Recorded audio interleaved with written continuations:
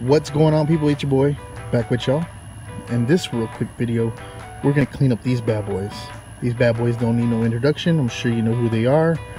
Hey, let's see how good we can get these looking, because honestly they do look kind of rough. As you can see, he's got a lot of dirtiness to his teeth and everything, and he's just got a lot of miscolored and some stuff here I'm gonna try to remove. So this is gonna be a cleanup video, nothing too long. We're gonna make this work. Let's get into it.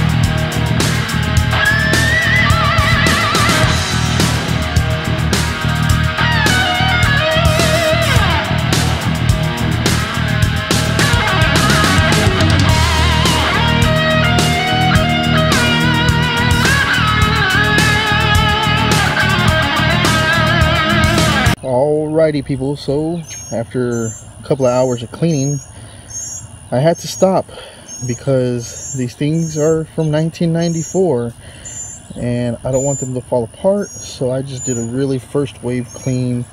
I'm thinking about looking up other ways to cleaning them. What I was using was standard baby wipes, nothing else, just doing a really good scrubbing on them. But if you can see, his teeth and him are pretty white now. They both came out looking really good.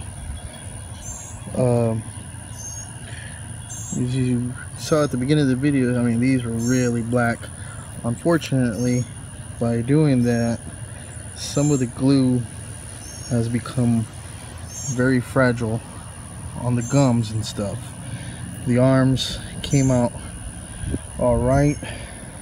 So these are display pieces. I'm gonna try to get a toothbrush and clean up the inner sides here, but the teeth did come out really clean. So these are gonna go displayed. I hope you enjoyed this. Take this tip, use baby wipes to clean some toys, and it does work, people. So yeah, these are some Street Sharks, man. 1994. Cleaned them up. You saw them at the beginning of the video, how they look. They were really dirty. So I hope you enjoyed this video, people. Until the next one, y'all have a good one, and I'll see y'all soon.